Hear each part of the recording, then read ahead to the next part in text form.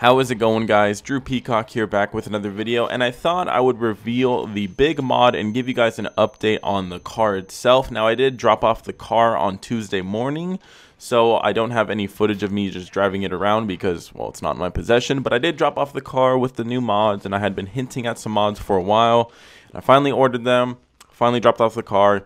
So without further ado, the new mods that I'm getting on my Mustang are camshafts and pretty much building the whole top end of my car. I'm still using the stock heads, at least the stock castings, but pretty much the whole top end is getting a refresh. I'm putting in all Ford Performance and comp cams and comp shit. So the whole top end is getting pretty much built.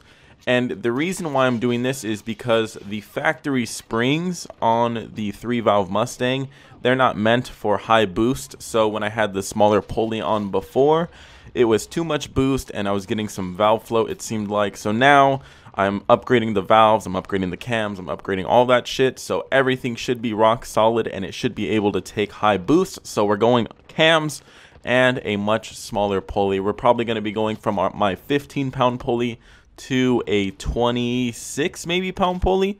So we'll have to see when it's all said and done. The reason why I don't know how much boost this pulley is going to do is because when we ran the pulley before with the shitty valve springs, we only could rev it out to 5K, and we were doing 24 pounds at 5K.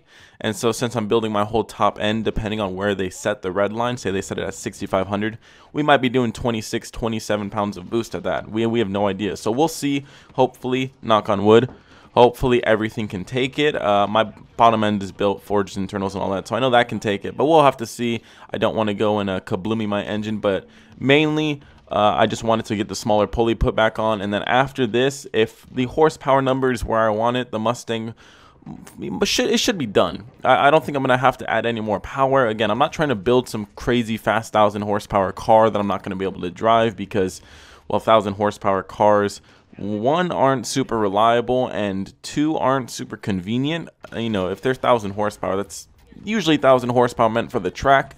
So I don't go to the track too much. I just like going out to Mexico and having some fun with friends. But I feel like if I get around 700 wheel, I think I'll be happy. So we'll have to see. But also, I mean, how often do you really get to use the full 1,000 horsepower? A lot of the time, you're not going to be able to throttle down because either A, you're going to have traction issues, or B, within a split second of throttling down, you're not going to have enough runway to get up to speed. You're going to be speeding and breaking every law in your state within like a split second. So again, I still want to at least be able to drive my car for the most part and have some fun with it. But I feel like 1,000 horsepower is just a bit of overkill, but I don't know. We'll see. I always told myself when I first bought this car, yeah, there's no need to mod it. 500 wheel horsepower is good. And then a couple years later, yeah, well, actually, let's waste a lot of money and upgrade this bitch.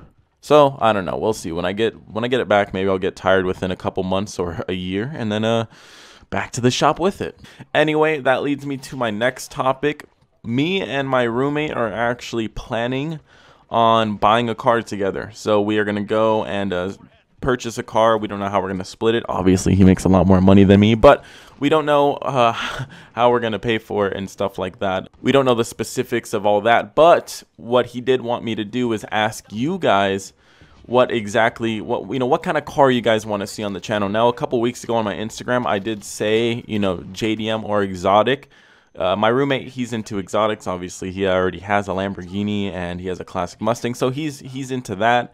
I wouldn't mind getting a JDM car. Now, originally, my plan was to import a car, depending on what it is, either some right-hand drive R32, right-hand drive Supra, something like that. But when you look into importing a car, there's a lot of gray areas, and it's not as simple as, here, I pay you this, my car comes next week. It's okay, you need the cash up front, you pay them the cash up front, and then in a few months, your car will arrive. And you won't even have seen your car. You'll see photos and shit, but who knows? You don't know. These people are out in Japan. There's no way of really tracking it and all that stuff. So I don't know if we're still going to go for that. That was my original idea, was to import a car. I have talked to a few people, and I know a few reputable services to do it.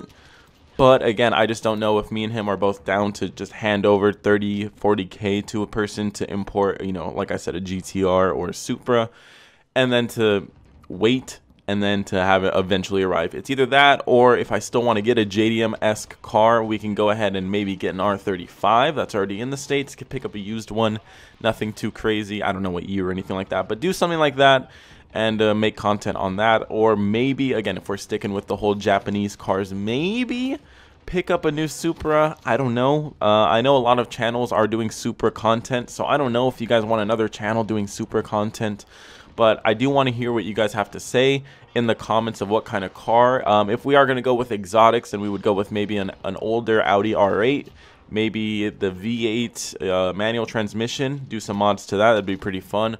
Or maybe an older Gallardo. He already has, like I said, a Gallardo's, can't speak, damn Italians, a Gallardo Superleggera, however the hell the Italians pronounce it. He already has the Italian noodle Lamborghini, so I don't know if we're going to go with another one, but you can find them on the used market for not too expensive if you're just looking at, like, you know, a Gallardo. It's not, they're not that expensive. You'd be surprised. But either that, or maybe, like I said, the Audi R8. I like Audi R8s, but at the same time, it's like when you get into these exotic cars, there's not really much you can do to them unless you're absolutely shitting money. I make YouTube videos. I'm not shitting money. YouTubers, you know, you can make a lot of money on YouTube, but my channel, I'm not making, you know, buckets of money to where I can go and twin turbo an Audi R8 or something like that. So I mean, I use a damn sock as a pop filter. I'm on a budget, okay? So I don't know what we're planning. A couple other cars, sorry I burped, a couple other cars I'm interested in are Corvette ZR1, the C6, not the C7. Again, I'm not shitting money, but a C6 ZR1 would be pretty cool. That surprisingly is the cheapest car, but again, then you're looking at straight line speed, or we turn it into a drift car, which I was surprised to hear him say that. He was like, hey man, you break it, you buy it, but if you want to drift it, go ahead. That'd be fucking badass, you know, a ZR1 drifting, but at the same time, you know, I don't want to go and smash a $50,000 car into a wall. I don't know. But I really want to hear your guys' input, because I don't want to buy a car that you guys wouldn't be interested in watching me drive, build, stuff like that, you race it. Again, we already have a straight line speed car, which is my Mustang. That's my car. So if we do get a car, I want a car that will be more track oriented for like road courses, or maybe drag racing, I guess. The ZR1 would be a good contender for that. But again, I don't want to break anything. But anyway, I do want to hear your guys' input. I thought this would be a quick little video just to give you guys an update on what's going on. Like I said, the Mustang, I didn't need to go with camshafts. I really only needed upgraded valve springs. But I figured while they're in there, my guy's going to completely take off the heads anyway and go through the whole thing, pretty much make sure it's solid. While he's in there, might as well toss in some camshafts, so if you know what I mean. You know, you can't have an American muscle car, a built American muscle car, and not have it sound cool. So I don't know if the idle is going to be super noticeable. We'll see. These are blower cams, so they're not just, you know, the little loud chop cams that don't do shit. These are actually supposed to do stuff. It's supposed to lessen up my low end torque, which is good because I want to not break anything, and it'll increase my high end. So we'll see. I'll be very interested to see what power numbers we're putting out after this. And like I said, after this, the Mustang should be done for the most part with horsepower.